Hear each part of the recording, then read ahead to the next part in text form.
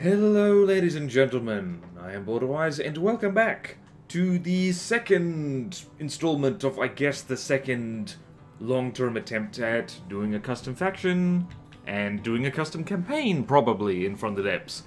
So last time I showed off the basic premise of the first faction, the starter faction, in what I am just for now calling the Canoe-Mageddon setting, and I've reached a decision. So the previous idea with the Hawa Confederation, Hawa literally standing for Heavy Armor, Wood, Alloy, was that they would use, well, those materials, heavy armor, wood, and alloy.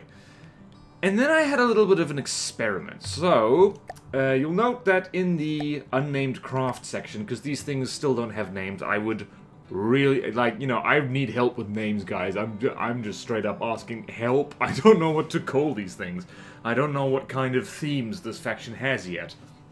You'll notice that the old blueprints, just Hawa Cruiser 1 and Hawa Large Cruiser, which honestly is more of a battle barge now, those are gone.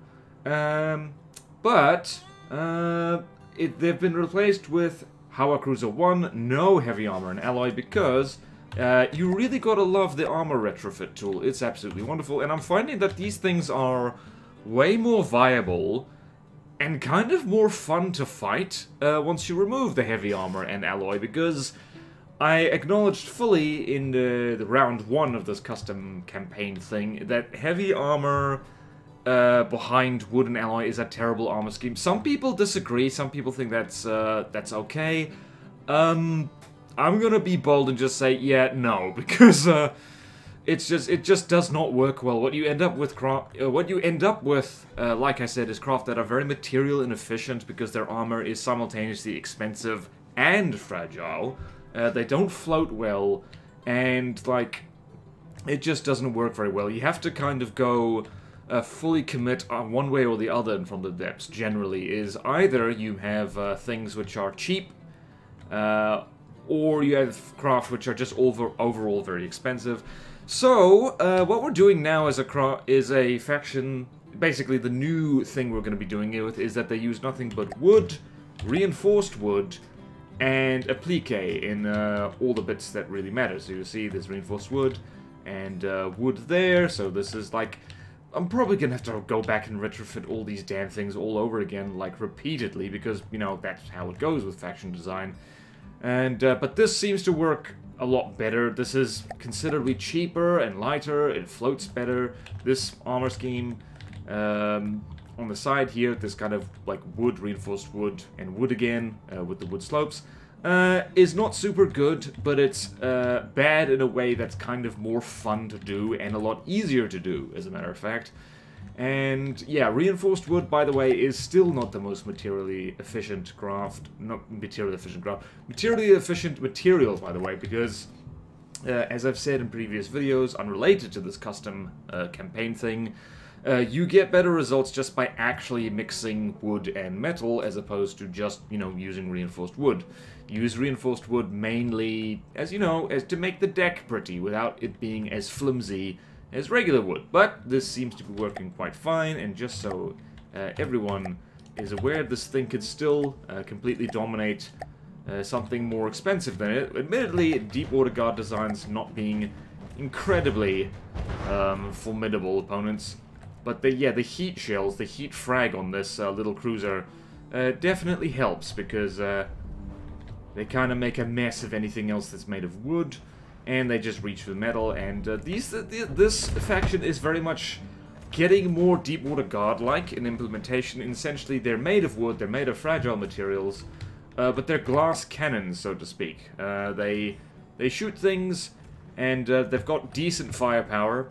That just doesn't stand up particularly well to any form of active defense. Also, people have mentioned that the Broadside 2.0 is kind of broken. I'm not sure if that's just an alpha test, because I've had good results with it before, but they try and, you know, go parallel to whatever, you know, to whatever is flying at it, which is incredibly annoying, because I don't want it to do that. I want this fella to be 90 degrees right now, and it's just not doing it. The whole point of not having a minimum range on this thing is so that it doesn't do this, and yet, that's what it's doing. It's flying away straight in the line, and I don't know, I'm not sure how to fix that. It's quite irritating. Also, the fact that Atlas doesn't really...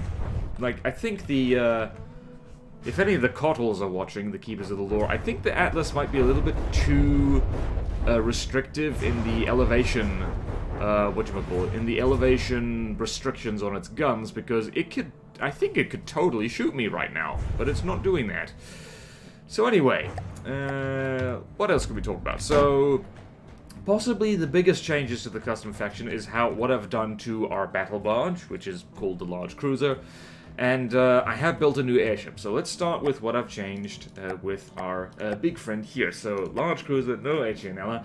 You'll notice there's another craft in here, but we'll get to that right now, in fact. So here is our revised Hawa cruiser, considerably cheaper pound for pound than she was before. But she's got a lot more stuff. So first things first, a number of people suggested, and I totally agree, that a big flat deck like this makes for a great aircraft carrier. And that's exactly what I've done here. There's a little helipad right here, which I'm quite proud of. And we've spawned in a Hawacopter. So let's talk about the Hawacopter a little bit. So this is actually a retrofitted design from ages ago. I did a wooden canoe playthrough of the Niter campaign, just on regular difficulty, or it might have been on easy, actually, I don't remember. Anyway, that was great fun. I think that's one of the most, that's some of the most fun I've ever had playing through the campaign, so I do recommend giving that a watch if you're interested, because it's a whale of a time. The last stream of that is hilarious, because I'm just really tired. And so this thing just needed a little bit of retrofitting. It's got the new propellers instead of the old Daddy blades.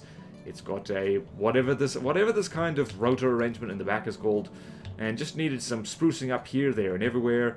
And it's made out of, well, here's, oh, hold on, metal. Change that to reinforced wood because we got to be consistent. So that's a terrible idea, by the way. So probably shouldn't have done that. But anyway. So this thing, it's actually the original incarnation of this particular craft. It had a little laser underneath it, but the Howard Confederation, by the way, does not use lasers. So it's instead got two large HE frag missiles, which really hurt, by the way. And I just like this thing. It's very nice occasionally just to have a small craft, quickly retrofit it. It's a front-sider, it zigzags back and forth, and it's actually kind of good at drawing fire away from its bigger buddy. Or at least when certain things are set up. So, we've got the helipad, we've got a whole bunch of missile interceptors right here, because for something with a radar signature as big as this, like, decoys don't really work that well, and I'm getting more and more fond of missile interceptors as controlled by a CWIS controller all the while. So, what else can we talk about? What else can we talk about? There's cram mortars in the front here. They're not amazing. They're just got HE in fragments set to 90 degrees, and they are using the kind of 3D Tetris that works so well in a 3x3 space. It's just we got. Wait a minute. Oh no! Oh no, bro! They're not set up right. Damn it! Crap. Oh jeez, that's embarrassing. Now what? Now see what I must do. See what I must do? I must fix my horrible mistakes. And hopefully I can remember to do that off camera. Oh dear. Oh dearie me. Oh dearie me. Why have you done this thing? Okay, whatever. I'll fix that eventually. So yeah, it's got cram mortars in the front, just a little bit of extra firepower. Large missiles are still there. And missile interceptors. The insides are a little bit interesting because now, instead of that kind of checkerboard of wood and alloy that was what it was doing before. Now it's a checkerboard of wood and reinforced wood, which is interesting. It's not super good. It's just slightly tougher than nothing but wood, but it's just, you know, it's HP spam. And these diagonal wood slopes in here are kind of, honestly, that's just air gap filler, really, because these things, this thing is not particularly well armored. I wouldn't say armor's just a hit point heavy, but that's it. It does get blown up a lot. And in particular, when the turrets get blown up, so allow me to demonstrate what happens when these turrets get blown up, because they're full of high explosive and frag. There's some applique here that does absolutely nothing in order to stop these things blowing up. When they get blown up, they tend to take out the either the AI compartment or the lambs and engines. So I am going back and forth on whether to leave it like that, because quite frankly, it's kind of hilarious. Remembering this is meant to be the starter faction, it's not meant to be super meta in every single sense. Or whether I should redo these APS and, like, you know, stick ejectors in them, because I can totally do that. I have the power. But to show you what I mean, what happens when you have, oh, I don't know, a giant explosion, a cram-type explosion happen on the deck? That's one, that's two. Oh, that's holding out much better than I thought it would. So yeah, there, the lambs and the engines get taken out slightly, which is no bueno, and the thing immediately stops moving as a direct result. And over here, it's even better. And interesting. Why didn't you explode? There, you exploded. And yep, so that, thankfully the AI itself is at the other end of this, but yeah, I need to rethink that a little bit, and I would, let me know down in the comments if you think it'll be more fun, because bear in mind, that's the whole point of a custom campaign, is that above all else, it should be fun. It should be fun to fight these things, it'd be fun to have them shoot at you, fun to have to blow them up. And let's, your barrels did not be visual. So, by the way, we're not doing the whole tractor beam thing with the sub-vehicles, because I actually don't see the point, really. I need to move that, because the helicopter's nose is actually sitting on top of it. I have not done the tractor beam thing with this, because it's kind of unnecessary, because in the campaign, when this thing rolls around and when it spawns in, the helicopter is going to immediately take off anyway, so don't really see the point of that. So yeah, that's basically it with this cruiser. There's definitely things to... Oh yeah, I have added detection to the turrets themselves, because for once in my miserable existence, I left them off, which all that really does is it means it gets blinded more easily, because for whatever reason, and I generally test this thing against the crossbones, the crossbones loves going for this superstructure up here, and I'm not sure why. It's not that block spammy. Oh, and I should mention, I made the lambs a bit bigger. I probably could make them even bigger. I could extend them back here, because I think we have the engine power for it. I think I might just do that. But let's fight the crossbones quickly. So let's go here. Interesting thing with the new crossbones, and yes, people have pointed out it's less of a retrofit, more of a complete rebuild, is that it seems to want to prioritize shooting the helicopter for some reason, which is hilarious to me. Disable the repair tentacles. So there goes the... Oh dear, that missed. So the Seawers on the new crossbones is actually pretty good. It shoots down large missiles. Means that you can't just spam missiles willy-nilly against the Deepwater Guard. You can spam hash shells though.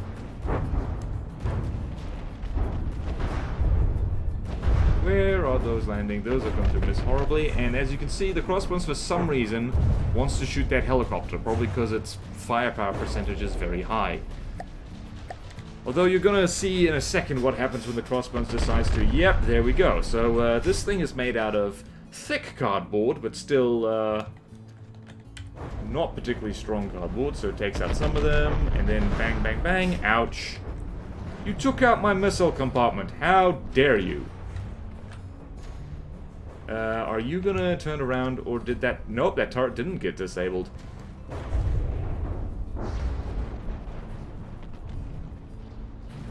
So this thing can beat the crossbones, but it's the kind of fight... It's not a one-sided fight. This thing does get blown up slightly. Also, those interceptors don't do super well at dealing with the crossbones shells, because friggin' flash suppressors... Actually, wow. So this is why just... When in doubt, just spamming a mixture of wood and some other kind of material works really well, because I think that was a full volley from 2 crossbones turrets, and it didn't actually get all the way through, even though it had every single right to. Yep, and there, yep.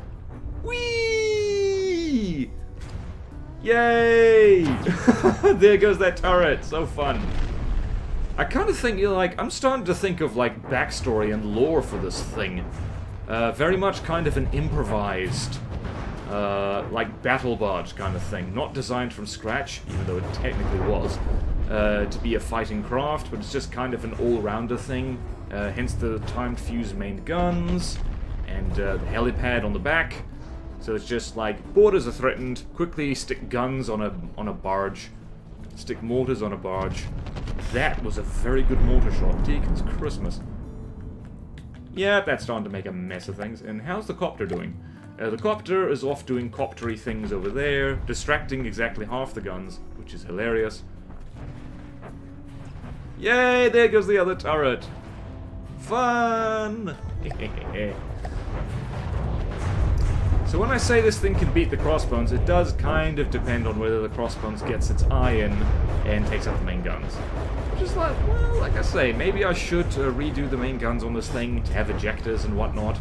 Because you're not going to come right just with armoring the internals. Oh dear. Yay, fun. Bang. Bang, bang, bang, bang, bang.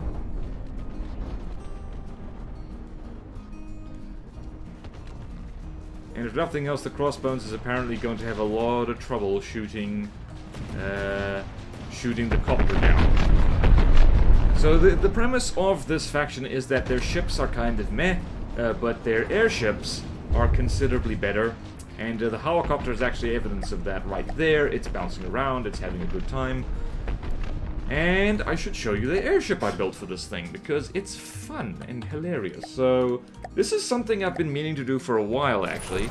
Is this kind of airship with guns both on the top and bottom, like the Great Talons do. And we came up with this thing, which probably also needs a name. And also, the rotors are, frankly, mainly decoration, because this has a lot of custom jets in it, and I'm so happy that on the custom jet tutorial I did the other day, people told me that it's actually more efficient just to have more jets and not bother with the extra, you know, the add-ons and stuff like that, because it actually makes placing them a lot easier. So I'm like, yahoo! Awesome. So this thing has 10 little custom jets in here, and actually more than that. It has 20, so lots of redundancy. Redundancy is very good for airships. And let's go. It's got the ducts, and it's got these APS guns. Got a rubber compartment, which can't hold all the stuff that really needs to be in rubber, so kind of goofed there. We've got an engine back here. It's got 2 custom jets back here. Max speed is around 80 meters per second. It's got, I forgot it had camo on the tail fins back there. And yeah, so talking about the guns, these things are 48 millimeters, belt feds. And the shell is kind of fun. The shell is similar thing, mixture of HE frag. In this case, it's heat frag, which seems to do the trick quite nicely. And the frag angle is set to 60 degrees because I'm finding more and more that that kind of does pretty well. And I'm not being super fussy about the math. And interesting thing about this is, by the way, this is deco steam pipes because I thought that'd be fun. I experimented with heat decoys and radar decoys and stuff like that, and testing it against the Banshee, which is possibly a bit much. Remembering that the criteria for this faction is that they should be able to be on equal footing with the Deepwater Guard, perhaps more so, but not necessarily any other Nita faction. But I was testing this against the Banshee, and what really seems to work well is missile interceptors and lots of them. So this is a little Sea-Whiz turret down here. And we've got munition warners just in the middle there. Probably could add them on the ends, actually. And yeah, so this thing does super good. And it does just fine against the Banshee. It's a pretty even fight.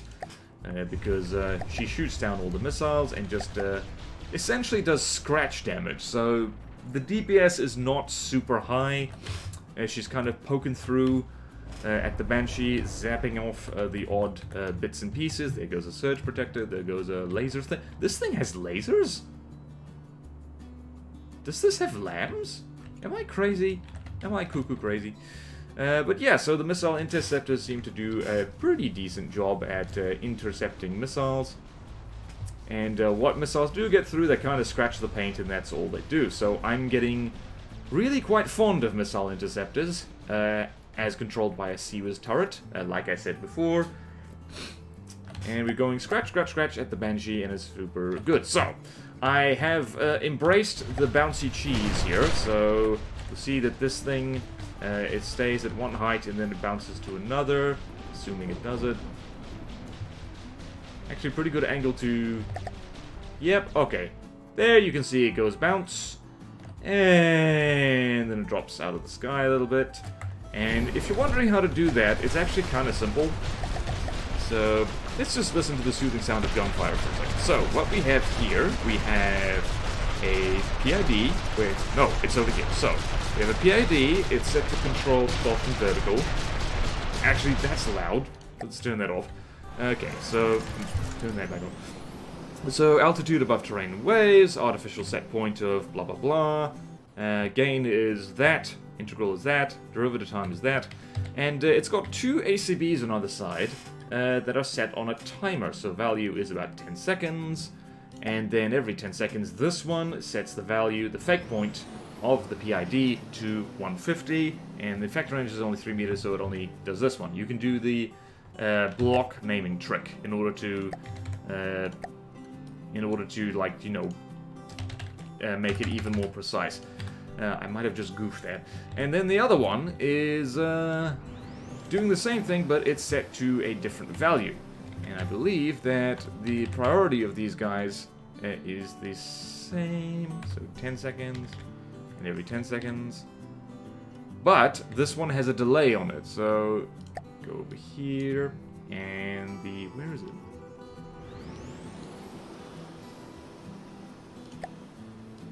Yep, there it is. Effect delay on this one is 5. So that's how you get, with a PID, just a bouncy airship like this, which makes a huge difference. It means that a lot of things have trouble hitting this. Like, even the paddle gunner, and just watch me be completely proved wrong by this. Where are you? Where are you? Like, even stuff... where was it? Where the hell did you go? Why are you in easy? Oh, right. It's because shields got nerfed. So even stuff like the paddle gunner actually has a little bit of trouble hitting this thing. The shots tend to whiff either over or under it. So you see there, a lot of shots are going high, and then it bounces up, and a lot of shots go low. And it's got lovely little airship-style spaced armor here, with layers of reinforced wood, which means it actually does kind of well. And both little guns. Incidentally, if you want a real good minigun look, that is a... what is that? That is a... where's it? That is a small wheel right there. Just modified a little bit. Actually, no, it's not a small wheel. What the hell was it? It was something else. Was it a medium wheel? Ah, yes, it was a medium wheel. Or something like that. Anyway, I just realized I haven't painted the vents. Something exploded. It looks like it was the paddle gunner, so... So yeah, I think this thing does okay. Of course, this thing has absolutely no laser defense at all, so if you're worried about this campaign being too hard, don't be, because a decent laser will shoot this down in no time, fast APS, or just, you know, chuck large missiles at it. Like, I think, actually, let's see what happens. This is 70,000. What happens if we chuck an iron cordon at it? This thing might be able to deal with an iron cordon, but then again, it might not. Mostly, I just love the way these guns sound.